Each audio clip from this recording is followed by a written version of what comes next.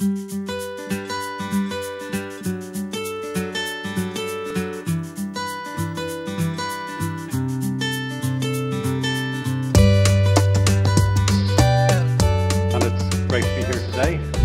in the old building again. I'm going to talk today about the healthy microbiome, and rather than kind of rehashing a lot of what you probably already know, I'm going to pose and try and answer the question of, on the basis of a few years worth of study at this stage, are we any closer to defining what the healthy microbiome is and what are the implications of that? Before I start, I'll put the acknowledgements up front. I'd like to thank especially colleagues here, our former colleagues here at CSIRO, where a lot of this work was initiated, and also colleagues at the University of Queensland, where this work is continuing. We've also had quite a broad range of collaborations over the years. So from my perspective, most notably with scientists and researchers at INRA and at the Diamantina Institute. But I'll also be describing work carried out by other members of the group who work at these other institutions here. So I think one of the most interesting developments from my perspective over the last few years has been the introduction into amongst the general public of the concept of the microbiota. If you tell people, what do you do? You're a scientist. Oh, okay. A bit intimidated. What do you work on? The gut microbiota. Suddenly there's a recognition there that I think 5-10 years ago it wasn't there. People are now aware of the microbiota as a concept and also know a little bit about it, so they can ask you, I think, quite intelligent questions, and ones that in many cases are worthy of consideration and make us really evaluate ourselves as scientists if what we're doing is relevant to the general public. But tracing this back is a little bit interesting. When did this really begin to happen? I trace it back to kind of the mid-noughties, so following the publication of the human genome in 2003. I think a lot of people were surprised at the time that we were only detecting or identifying around 23,000 genes in the human genome. And although subsequently we were able to link many genetic variations to a range of disease, they were not sufficient in many cases to explain the cause of disease. As that decade developed, I think there was a greater appreciation that we were missing a whole component there, and this case was the gut microbiota in many cases, or the human microbiome in general. And in 2006, the Human Microbiome Project was launched to try and answer or look at that other hidden aspect of our genetic inheritance. So let's kind of put this in a little bit of context. If we first of all start off by defining what is a human. Well, in many cases, most people would say, well, it's me, myself, my genes, that's it. But that's not the whole truth. We are associated with a very broad and diverse array of microbes that colonize us from very early in our lives.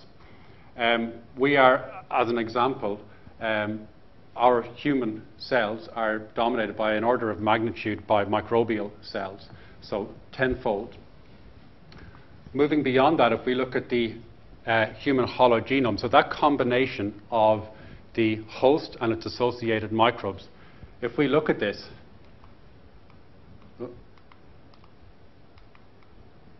this is the human genome here, and this is the contribution of the microbial fraction of our genome to the overall hologenome. So the hologenome can be defined basically as the sum of host genes and then the associated really long-term microbial symbionts. And what that means, or the implications of that, is our genome itself is pretty fixed, but the microbial fraction is more adaptable and potentially changeable, which confers upon us an advantage that we can, for example, readily adapt to different diets and so on by changing our microbes. And potentially this confers an advantage to us in terms of our evolution. Where does our microbiome come from, or our microbiota? Well, what we really look at is very early on in our lives, past birth, we're colonized by microbes. It used to be thought that we were born sterile, although more recent evidence suggests that we are actually now colonized by microbes in utero, and that the placenta itself is associated and has its own microbiome. That's still open for discussion. But anyway, we do know that shortly after birth, we are colonized during birth by bacteria from the mother's vaginal tract, and then subsequently the mother transfers bacteria that translocate from her own gut into the bloodstream and onto her breast milk, which she then passes on to her infant. What's quite interesting about that is that many of the bacteria that are transferred during that process are bacteria and microbes that are specifically adapted to breaking down milk proteins and the carbohydrates that are associated with milk. So what the mother is in effect doing is giving the nutrient and also giving the microbial inoculum that will allow the infant to maximize its energy recovery from that. Following on from that, really post-weaning onwards, what we see is very rapidly we see the development of what is, to all intents and purposes, a simplified adult microbiota. So the microbiota really changes in this area here from what is, for example, amongst the infant, pre-weaned, dominated by lactobacilli, bifidobacteria, and so on, to, as we move on here, we begin to see other bacteria begin to dominate and characterized by the dominance of the phylum Firmicutes and the Bacteroidetes. Generally, on into old age, we see that the complexity and diversity of the microbiome continues to increase. We do see blips along the way. So, for example, most of us at some stage will have taken antibiotics, and what you see as you take antibiotics, that you see a dramatic reduction in diversity, but that rebounds pretty quickly again following antibiotics. And in general, we see this upward trajectory. So, how do we define this contribution to health? Well, very simply, I look at it as an inverted triangle. It's underpinned by host genetics, but as I mentioned, host genetics are really fixed, can't be altered. And we know at this stage as well that host genetics can maybe explain our risk of disease, but they do not explain our development of disease at a later stage. So, for example, we know with inflammatory bowel disease that it's characterized by at least over 150 genetic susceptibilities, but we know that these are necessary but not sufficient to drive the onset of disease. And instead we have a number of other factors that impact that. So one is the gut microbiota. So as an example, a great example of this is looking at monozygotic twins, where for ulcerative colitis there's a discordance rate of 80%, and for Crohn's disease where there is a discordance rate of 50%. Identical twins you would expect raised in the same household, exposed to the same types of foods and so on. So it's plausible that changes in the microbiota could explain that. Other things that affect our risk of disease. One is your environment. So, for example, we know at this stage that if you're raised with a pet, it reduces your risk of developing asthma. If you're raised on a farm, it reduces your risk of developing allergic diseases. Interestingly, dogs have a better effect here than cats, for example. So dogs are more protective as compared to cats. Another thing here is your lifestyle. So, for example, how much you exercise, what you eat.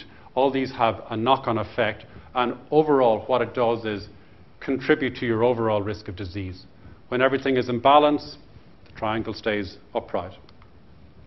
But changes, so for example, a combination of your genetic susceptibilities, maybe for example with bad lifestyle, an environment that's conducive to developing allergic diseases, inheriting your microbiome. So for example, some of the more interesting work is looking at microbial transfers. Okay, so really in animal studies, but also I'll mention briefly later on some work in human studies where transferring the microbiota can also have a big impact on the phenotype of the host.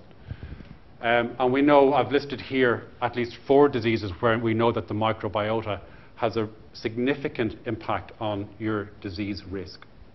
So beyond the host genetics, the environment and lifestyle. So looking at the development, one thing that we do know is looking at the microbiota and the ecosystem of the holobiont, one of the things that's critical for us, the host, is that we want to protect against disruption of the food webs. So the bacteria that basically break down most of the nutrients that we eat into products that we can then assimilate for growth. So ecological theory tells us that the host should select for bacteria that are unrelated or more distantly related, but that still have similar functions. Some of the more interesting recent work has identified a number of genetic loci, I'm just showing here in the mouse, where certain host genetic loci can control for the abundance of specific bacteria in the gut. And I'm looking here at the core gut microbiota. So in these mice, this was the fraction of bacteria that were present across all of the mice. And we saw that there were individual host genotype effects on the abundance of this core microbiota. The core microbiota is pretty interesting. It's the fraction of, really the most abundant fraction. So it's characterized by a long tail. So for example, it might represent only 2% of the total microbial diversity in the gut, but they make up 30% of that community in terms of abundance. So they're very, very abundant. And we know by looking at them that they play a key role for us in terms of harvesting energy from our diet and in terms of immunomodulation and so on. Here, what I'm basically showing, looking at the lean and obese, we see that, as expected, there's really a lot of variation at the phylum level, at least, in terms of the bacteria that predominate the gut.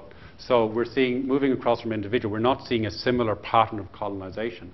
However, when we look at the functional attributes, we see that it's pretty steady. So overall, while the communities may vary, the functional potential of that community seems to be pretty in steady state.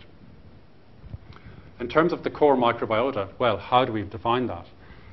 As I mentioned earlier on, as we move into adulthood, the gut microbiota is dominated by two phyla. So the Firmicutes, generally classed as gram-positives, and the Bacteroidetes, which are generally classed as gram-negatives. We also see a smaller proportion of the actinobacteria, and here we see a lot of the bifidobacteria and so on that I mentioned earlier on, that the mother passes on to her infant. In early life, the actinobacteria and the bifidobacteria really dominate in the gut, but as we develop into adulthood and our diet changes, we begin to see that the Firmicutes and the Bacteroidetes begin to take over. The Firmicutes are basically broken down into two clusters, cluster 4 and cluster 14A, and the Bacteroidetes as well, dominated by a B. vulgatus, Bacteroides vulgatus cluster, and an Allostipes type cluster, and Bifidobacterium longum. So in this study here, we're looking at the bacteria that were detected in at least 50% of healthy individuals, and we can set various cutoffs. So for example, some people would set 90, dropping it all the way to 50. But this is the core abundant bacteria that if you're a healthy adult, you can expect to have in your gut. Moving on to metagenomic sequencing, so as we were able to kind of, with the development of next generation sequencing, get ever increasing depth, we saw that this was, from this study, they identified a core of 64, extending that to a core of about 155 bacteria. And we can see, just looking at the core, that we see big differences in terms from the healthy versus the ulcerative colitis versus Crohn's disease.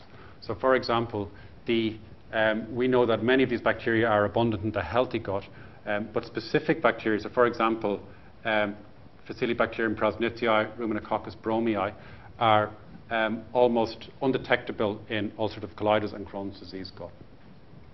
So this could be a definition or a starting point for identifying what is the healthy core microbiota, and a good starting point for maybe trying to exploit that to, for example, try and induce disease remission in people with inflammatory bowel diseases. Can we do that? Well, yes we can. There's a long history and a multi-million, if not billion-dollar worldwide industry looking at probiotics. So directly introducing bacteria into your gut to generate beneficial effects, be they reduced inflammation or increased capacity to break down different dietary substrates. Or we can take a more direct approach, which is using prebiotics, so feeding your bacteria. So be that feeding resistant starches or fibers, or the things that we would typically be getting in a healthy diet, but in many cases people don't have the time, they want to go to the effort, and will just take specific prebiotics. So this can be done, okay? One of the problems, though, is that many of the probiotics, when you look at what they are, they're bifidobacteria, lactobacilli, lactococci. They are grass bacteria, so generally regarded as safe. They have a long history of use, for example, as starter cultures for making cheese and so on, for making yogurts. And it's generally accepted that they are safe to introduce into the host. Now, the bar has been set increasingly higher in terms of being able to call them probiotics. You need to show that there is a beneficial effect. But generally, these are not well adapted to surviving in the adult gut. So you need to take these regularly, and as soon as you stop taking your probiotic, we can see in some of the molecular analysis that we do that the abundance of these bacteria drops off really, really quickly, because that's not their natural environment. They'd have a better chance in the infant gut, for example, where the diet is more conducive to keeping them at that high level.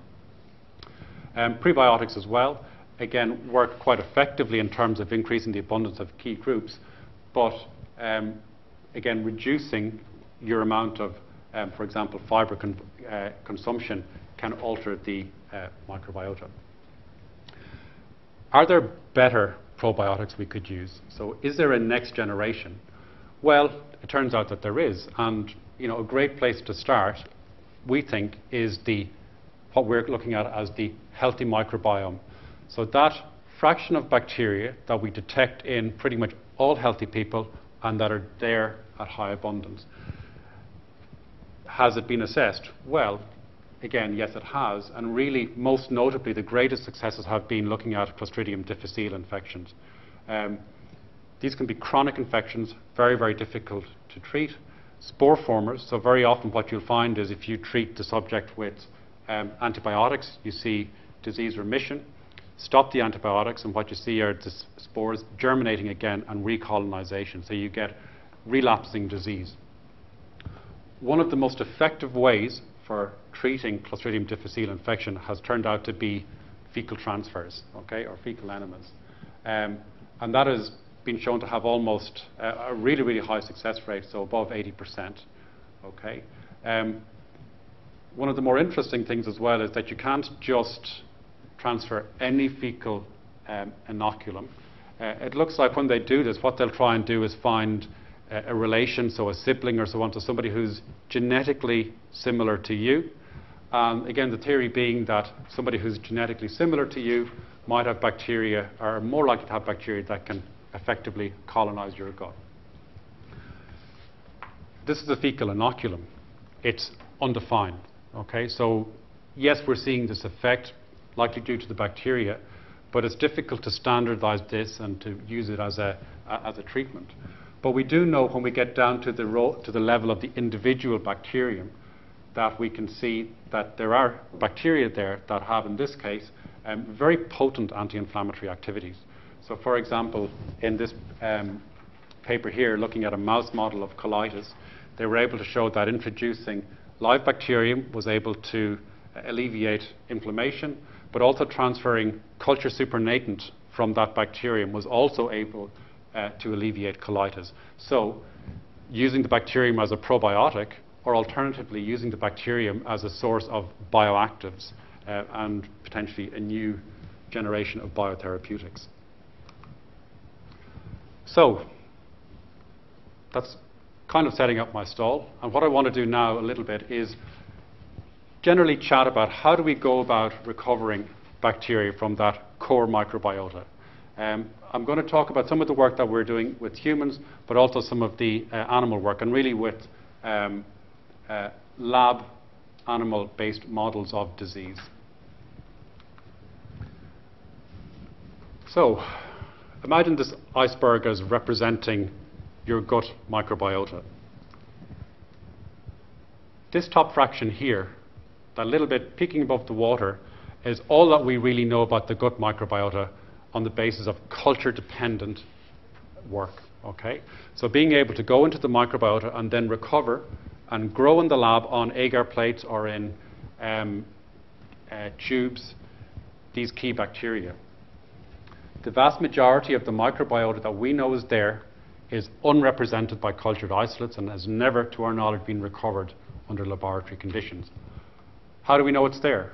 Well, all bacteria have a marker gene, the 16S ribosomal RNA gene, and we can use primers basically that will amplify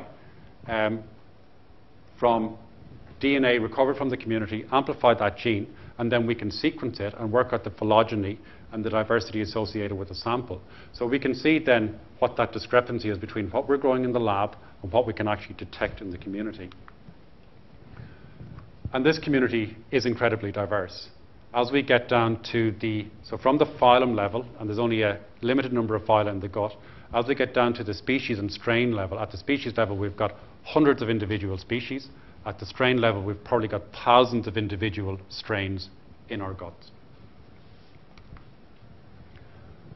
How can we begin to look at that? Well, the approaches that we've generally taken has been to recover a microbial sample, so be it a fecal sample, a mucosal sample, generate a microbial enrichment from that, and then take what is essentially a culture-dependent approach, whereby we recover individual bacteria on a plate and in many cases sequence their genomes to work out what's in there and what are they doing. So this can be on the basis of genome gazing, so looking at the genomes and trying to predict what they might do. But beyond that, once you've got the isolate, you can actually do some phenotypic tests, so grow them up and subject them to various growth conditions. Alternatively, we can take a culture-independent approach or a metagenomic approach. So what we would do here, for example, is recover genomic DNA, so metagenomic DNA that is just agnostic really of what's in the community. We take that microbial enrichment or a fecal sample and we recover DNA without really worrying about what's in there. We can take that DNA and then sequence it and then try and assemble it into various fractions. With the improvement in DNA sequencing technologies, we're at a point now where we can basically reconstitute whole genomes independently of having to recover that bacterium. But in many cases, what we can do at a minimum is assemble very, very long contigs and then bin them into groups and say, well, this looks like, for example, this is Bacteroides vulgaris, this is Bacillibacterium prausnitzii. And looking at that, we can begin to make some assessments as to what they might actually be doing in the community. But for us to kind of inform our targeting of bacteria, because as I mentioned, if we go to the strain level, we're talking thousands of strain variations between individuals. How do we assess a starting point? One thing that we actually did with colleagues at QIMR was to look at the biogeography of the microbiota from the cecum all the way to the sigmoid colon.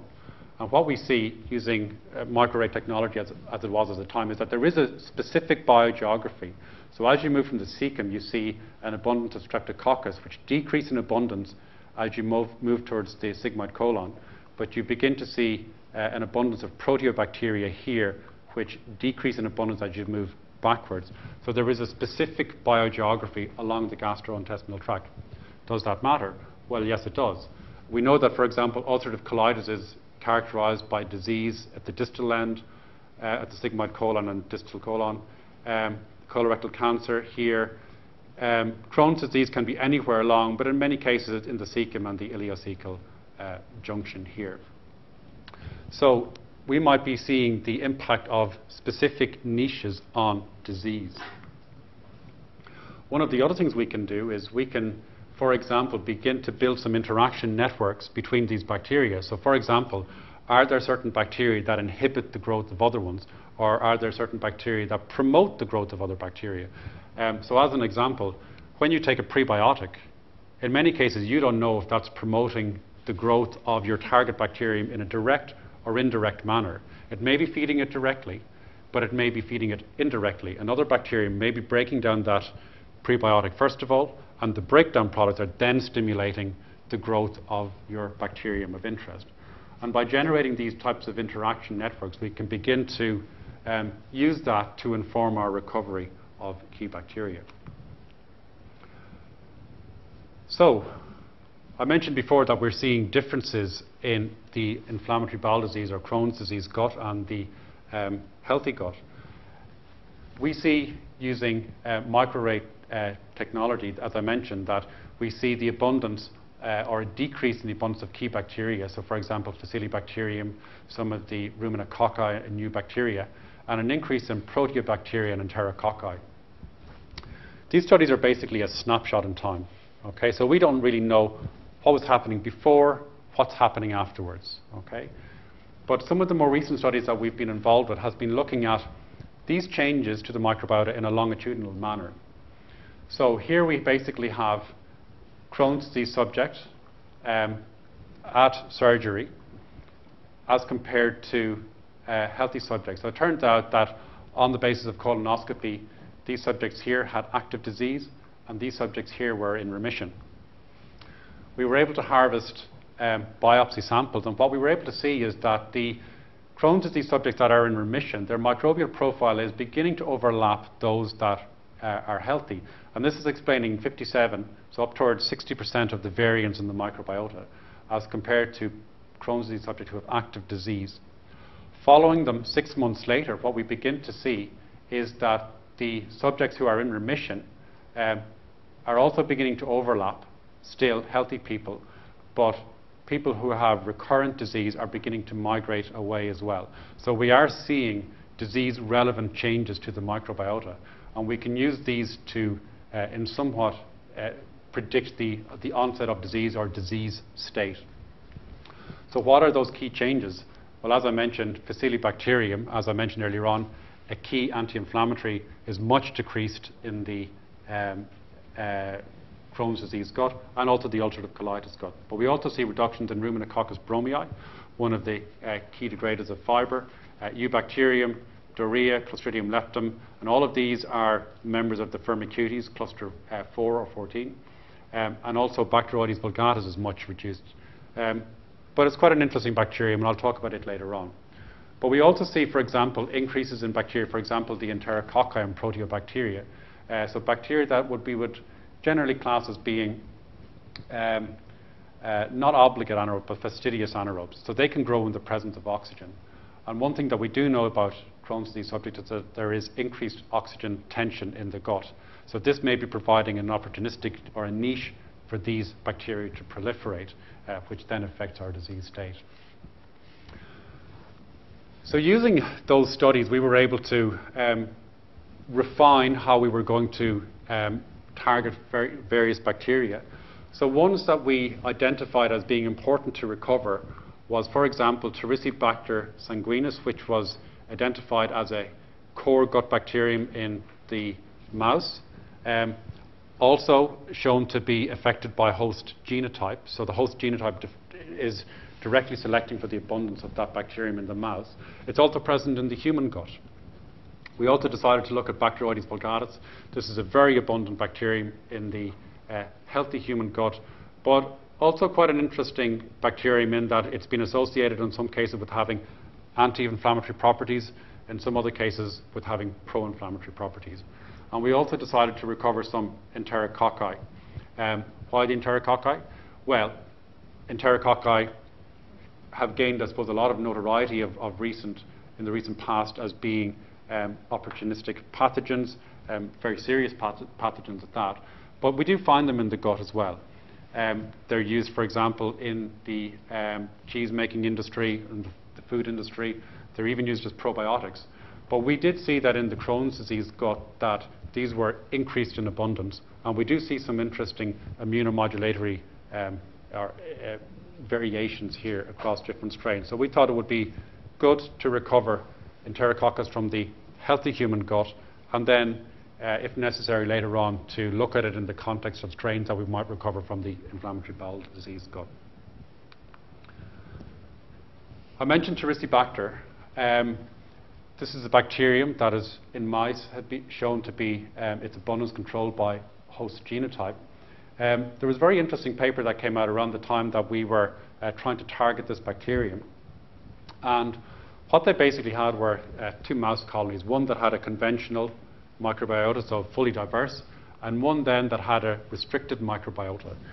When they looked at the immune phenotypes of these bacteria, they saw that they were characterized by discrete differences, so amongst the CD8 positive T cells and also marginal zone B cells and invariant natural killer T cells.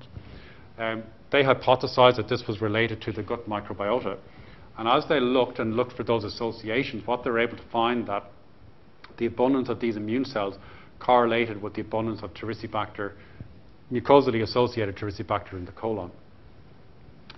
Looking at that, what they were able to show then is by knocking out, using a CD8 knockout or using an antibody targeting CD8, they could also vary the abundance of this bacterium. What they hypothesized at the time was that this bacterium was capable of invading some marginal zone B cells or invariant natural killer T cells, and that these were then being targeted by the cytolytic CD8 cells. When we recovered the genome, one of the things that we were able to identify very early on were the presence of internalins, so typically found in Listeria, which is an intracellular pathogen. And interestingly again, what we identified was internalin A, which is the internalin that you typically find in Listeria that capable of gastrointestinal inflammation. What else did we identify? Well, consistent with its detection in the mucosal compartment, we also identified a range of proteins that likely mediated adherence to host structural factors, so collagen, fibrinogen, and mucin. We also identified, although the bacterium was originally described as being a strict anaerobe, an elaborate system that allows it to deal with oxygen tension, so hydrogen peroxide and oxygen radicals. And we also saw that it was capable of forming, or potentially capable of forming spores. We were subsequently able to show that it does indeed form spores, although again the original description of this bacterium said that it was a non-spore former. We also identified a ferrous iron uptake system, which again is very, very important for intracellular pathogens. And we also identified a capsule, which you tend to find with a lot of bacteria that interact with the immune system. Looking at it, and we tried to predict what genes might be involved necessary for colonization and persistence, or trying to predict the highly expressed genes. And we identified that all of the proteins that we identified that bind whole structural factors were predicted to be highly expressed, as was the ferrous uptake system, genes involved in spore formation and capsule formation. We also identified alien genes, so genes that were likely transferred or subject to horizontal transfer. And we found these really not in the core capsule formation unit, but in the sugar moieties, and again, that's not too surprising. And we subsequently published this work.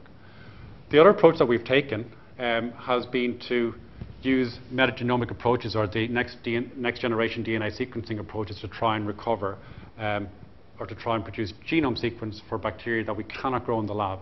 So in this situation, we were able to generate an enrichment culture of three microbes, so Bacteroides, a Clostridium, and also an archaean, so a triculture. Try as we might, we couldn't recover the archaean as an axenic isolate, but what we were able to do was to use that microbial enrichment and then, by DNA sequencing, actually close that entire genome, so sequence that entire genome. It turns out afterwards that this bacterium, we were actually able to test this in the triculture, feeds on trimethylamines and choline. And we know that these metabolites are high levels of them, so produced by other gut bacteria, have been associated with cardiovascular disease. And this could be an example of an interesting archaean or archebiotic, so a microbe that you could use to reduce the levels of these metabolites in the gut. Another way we could do this is having the genome information. Can we use that to try and recover bacteria? Yes, you can. And what we were able to do with some of the work that we did with the Tamar wallaby was to take some of the sequence data that we had and begin to assemble it into bins. And we found in this case that they assembled into two major groups, so WG2 and WG1. And using the WG1 sequence, we were able to reconstitute quite an amount of that genome. And looking at that genome, we were able to make some predictions as to what that bacterium was likely to need to grow. Using that, we were able to develop a medium in the lab, and subsequently recover that bacterium as an axenic isolate.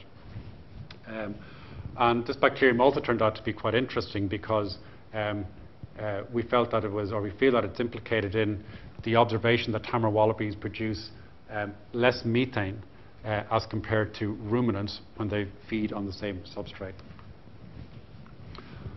Okay, 3 examples there of how we might go about recovering bacteria.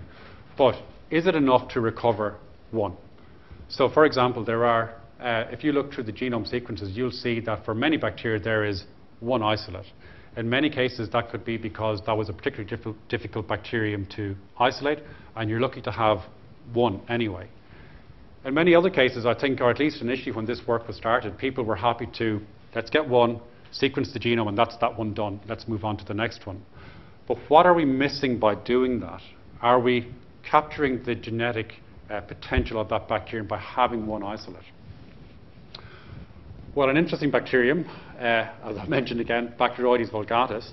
When we recovered our PC510 strain, there was one other genome available at the time, and that was that of the type strain, which was completely sequenced and assembled into one chromosome. Now we're in a position where there are 7 genome sequences available all up, and there are a number of other ones, at least up to 30 more, that are currently being sequenced, but that have not yet been released. When we begin to look at the pangenome, the pangenome is basically the totality of genes that defines Bacteroides vulgatus. Okay? When we look at the pangenome, what we see is that there is a core number of genes that are shared amongst all bacteria. But if we look beyond that, what we see as well is that there are very strain-specific variations. So this can be up to 500 megabases, or we've estimated to be at least 10% of the gene content. So 400 genes per strain is unique to that isolate. As I mentioned, this is based on 7 recovered isolates. But we can take this and we can begin to model, well, what is likely to be the genetic diversity. As we do that, we begin to see that as we get to our 7 strains, we're up to 9,000 genes. Now bear in mind that any one individual strain has around 4,000 genes. Those 4,000 genes comprise a core genome of around 2,500 genes that are found across all of the strains, and then a number of other genes that may or may not be present in that isolate. But all up, it should add up to around 4,000. Using this, we can extrapolate this out, and we see that as we get to 1,000 genomes, this is still trending upwards quite significantly. So we're up to 160,000 genes almost at 1,000 genomes. So defining Bacteroides vulgatus on the basis of a single isolate is likely to be significantly, or is significantly underestimating the potential of that bacterium. As we begin to just look out here in terms of new genes, at 1,000 we're still having around 80 new genes, so around 2% of the genome will have genes that are not present in any of the other genomes.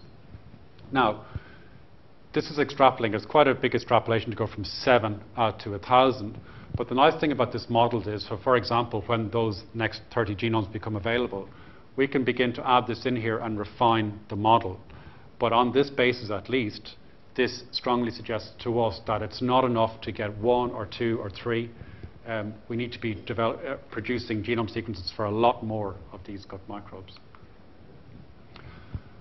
So there's quite an extensive gene repertoire for Bacteroides vulgatus, but within that 4,000 genes that any one strain might have, how does that affect its functional potential?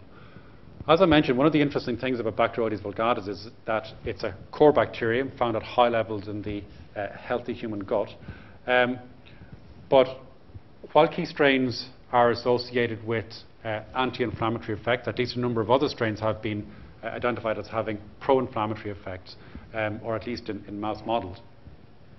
What we were able to do, or what we decided to look at, was using an ulcerative colitis model. So Bacteroides vulgatus has been identified as a potential initiator or driver of ulcerative colitis. And we do find it at high abundance in the UC gut of some subjects. we decided to, very simply in the lab, look at the impact of those environments on growth of that bacterium. So we were able to take a base medium, so brain-heart infusion medium, supplemented with regular lab water, but then also fecal waters recovered from healthy human subjects and fecal waters recovered from ulcerative colitis subjects. And what we see is that the specific growth rate of the bacteria, it's not significantly different. It's capable of growing well under both conditions.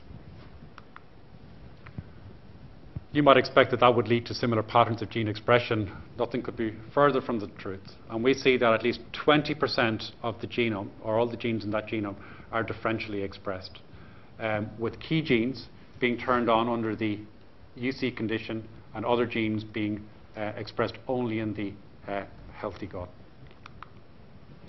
When you break that down, what we see is that in the ulcerative colitis, in that fraction of genes that's expressed, we see genes there that are involved in maximizing energy production, detoxification of oxygen radicals, so oxidative stress, and also genes that are involved in adhering to the host. And these are genes that we would expect, or we know from other work, are expressed in the UC gut. In the healthy gut, we see that those genes are not turned on. There's a lot more expression of outer membrane receptors that are turned on in the UC gut. One of the interesting things about that is this correlates with what we know about other bacteroides, where you have a host IgA response, and that the bacterium responds by downregulating expression of those genes, because otherwise it ends up coated with antibody. And those genes are turned off here. And we also see that there's a lot more environmental sensing and so on here. So quite discrete differences in gene expression, but capable of growing effectively under both conditions. Okay, how does that relate to the host and host inflammation and so on? To answer that, we looked at the type strain, so the 8482 strain and our own PC510 strain, and we used a very, very simple assay with our colleagues at INRA, who have developed a cell line which has an NF-kappa B reporter. It's an NF-kappa B reporter assay. And what we see is that for the 510 strain, as compared to just the blank medium, there's no expression in early exponential, mid-exponential, but suddenly there is an early stationary phase, but not late stationary phase, in terms of activation of NF-kappa B. We see that the type strain in comparison has a different profile of NF-kappa B activation, with no activation in the earlier time points and only activation here at the latter time point. So then linking back to a functional attribute, okay, where we're seeing different strain characteristics in terms of being able to activate NF-kappa B. And again, I think further highlighting the fact that one strain is not enough to really begin to get a handle on what these bacteria are doing. You need to have multiple isolates. Again, we've been able to do something similar with some of our Faecilibacterium prausnitzii isolates. So again, in case you think that Bacteroides vulgaris is an outlier, looking at Faecilibacterium, so a cluster 4 bacterium from the Clostridia, so quite distantly related to Bacteroides vulgaris, we see a similar trend in terms of its pangenome. It's got a vast pangenome, and it trends very strongly upwards, like what we're seeing here. So even within that group, it looks like there's quite a lot of genetic variability. And we also have some evidence as well, is that relates back as well to the production or the anti-inflammatory properties of that bacterium. So it might not be enough to say, you've got Faecilibacterium, you're okay. It could depend on the strains that you've got, and the same is true for Bacteroides vulgaris. So as we begin to try and define the healthy microbiome and try and come up with a new generation of probiotics, we probably need to sample more deeply and assess more broadly the functional capacity of these bacteria. I want to talk a little bit now. So a lot of what I've described there has been work that was done here, or initiated at least at CSIRO, and some of the genomic work and stuff that we've done recently. But I want to talk about some of the work that we're beginning to get underway now, and that we're terming, tentatively at this stage anyway, the Australian Healthy Microbiome Project. So what is it that defines health, and how does that relate then to disease? So this is led by Mark Morrison, so many of you may know Mark, but Mark is the Australian representative to the International Human Microbiome Consortium. So he has been the driver, he was the driver here at CSIRO for our initial work here, and he is the, as I mentioned, the lead representative there, so he is the Australian coordinator. So he will be heading this up, and I'll be working as chief scientist, so really having a key role in terms of our recovery, identification and recovery of select isolates, and then our characterization. So what are we specifically looking at here? Well, we see this as having three major aspects. One, looking at the human microbiome itself, so the healthy human microbiome, so within healthy individuals, and then linking that across then to a number of other disease states. We already have done a lot of work in this area. So for from our perspective, this is really a continuation of that work. What is new, though, is trying to link the animal microbiome in here, and specifically I'm talking about lab animals here. So laboratory models of human diseases, so be they obesity, inflammatory diseases.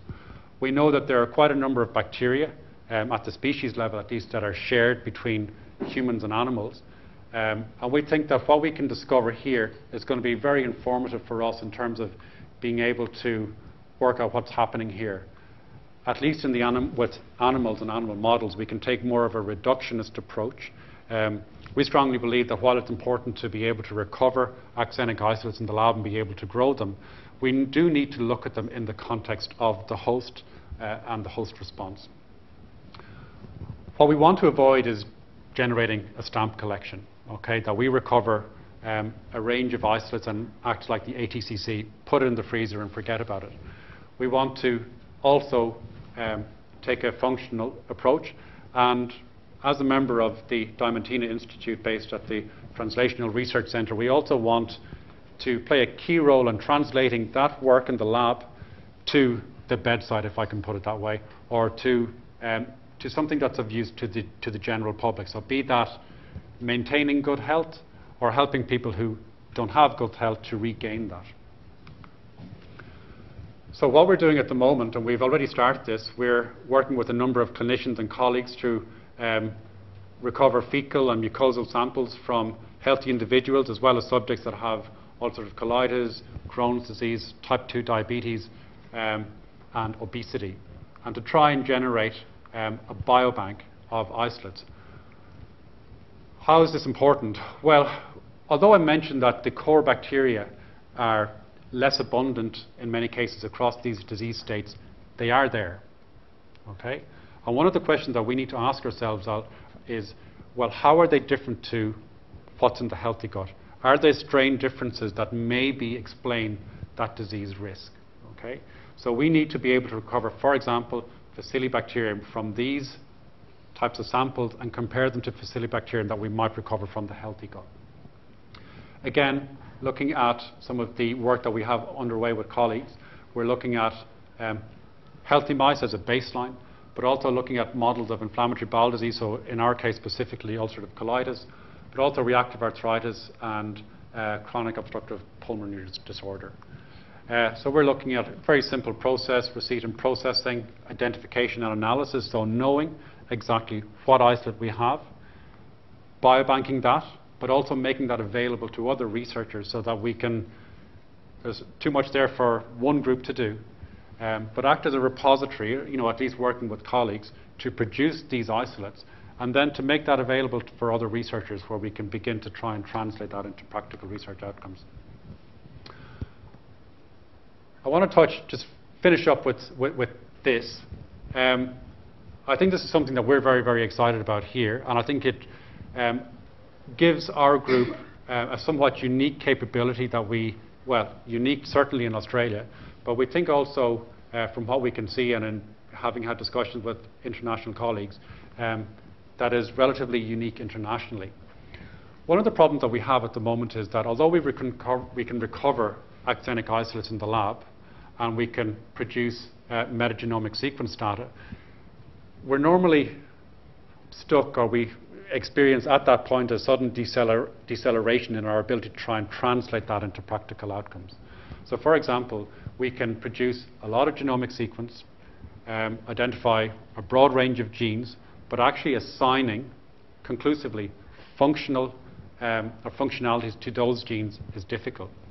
Similarly, with many of the axenic isolates that we can recover, we see from some of the assays that we can do, so be they animal assays, cell culture-based assays, we see that they have interesting properties, so anti-inflammatory properties as an example.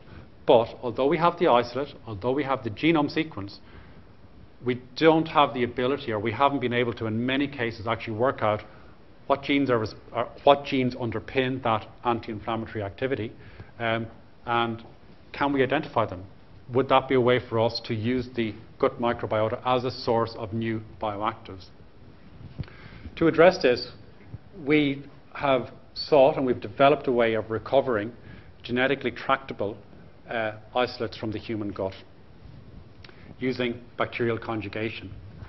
So what we effectively do is take an E. coli donor with the conjugative plasmid, and we can actually take a microbial enrichment, mix it with the E. coli donor, and when we do that, we can recover, in the anaerobic chamber, we can recover a diverse array of bacteria that have managed to pick up the plasmid from E. coli and to stably maintain that. Why is that important? It's important for a number of, three main reasons. One, we know that once we have this transconjugant here, we know when we identify it what it is. Okay, so we can assign it to a group. The other thing we know is we know that that bacterium is transformable, and we know the mechanism by which we can transform it, in this case, conjugation. The other thing we know is we have the genetic basis to develop the tools to begin to characterize that bacterium. So we have an origin of replication that works in that bacterium. We've got a resistance marker that works in that bacterium. And that, from any standpoint, is the beginnings of a mechanism to begin to characterize these bacteria. Why do we need to do this? Not a lot in terms of a vector. We need an E. coli origin of replication. We need a resistance marker, an origin of transfer, and we're looking at RP4-based conjugation here, and a variable origin of replication. For good measure, we've also added a multiple cloning site to standardize the vector. The way we've built this, it's a modular vector, so we can swap out any of these individual domains. If you're using an erythromycin resistance marker, great. Find that doesn't work, well, you can swap it for chloramphenicol. You can swap these. So we've had a goal initially to try and recover the gram-positives, so members of the Firmicutes, because they're quite unrepresented in terms of the culture collections. They've got interesting activities, and we really don't have a handle on how we can begin to work with them genetically. But we can swap out all these modules as we see fit. Does it work? Well, it actually works very effectively, or at least with some of the experiments that we've done to date. So using this approach, we've been able to recover a broad array of bacteria. So from cluster 4s, so bacteria affiliated to the Faecilibacteria, cluster 14s as well, and again a very broad spread here. And we see within just this group here, the cluster 4 and 14, that what we're recovering are bacteria that other groups have reported in the literature as being immunomodulatory. Okay, they don't know what underpins those activity, but they have the isolate. What we have is the isolate, and we have a way of beginning to work with it genetically. Now what we need to do is work out if they have similar properties. And other groups as well. It's also turned out to be quite an effective way of counter-selecting certain groups. So for example, I've mentioned that the Bacteroides, or the Bacteroidetes, are quite an abundant fraction of that community. But by using origins of replication that should only work in Firmicutes and a resistance marker, we can counter-select those bacteria very, very effectively. So in all of our work to date, using metaparental mating, we haven't recovered one Bacteroides. So this is a very effective way for us of generating an enrichment culture as well. This is important for another reason, and that's because when you try and do these types of isolations, very often you find that your cultures are very often overrun by what we would generously call weeds. So enterococci, E. coli bacteria that are capable of growing very, very quickly and beginning to dominate any enrichment culture that you may have.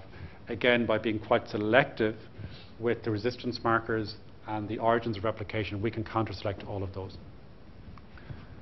Are there really transconjugants? Well, using PCR-based assays, we've been able to detect the plasmid in, again, a broad array of bacteria here. So Oscillobacter, Faecilibacterium, some of the cluster 14s. Some of the ones that we recovered are really quite new to science. So they haven't been recovered before, or at least they're new genre, new families of bacteria, or representatives of those.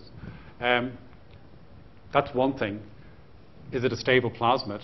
Well, we've also been able to go back to those bacteria, grow them up, and produce DNA, transform it, and then recover that DNA as well. And it looks like it's quite stable. We do see some deletions. So it looks like the bacterium is being accepted by the host, methylated by the host, and when we retransform that DNA back into E. coli, the E. coli now recognizes it as foreign and begins to chew that up. So that again tells us that the recipients are accepting that DNA. So, are we there yet? I think we're certainly a lot longer along the road than we were a few years ago. And I think, with some of the culture-dependent and independent work, I think if you take the totality of it, I think what it's highlighting for us is the importance of sampling deeply, assessing broadly. But once you've got that, we've got the basis then to really begin to define what is that healthy microbiome and how is it impacting our health, okay? How is it keeping us healthy and how can we productively manipulate it? So that's it. Thank you very much for listening and just ready.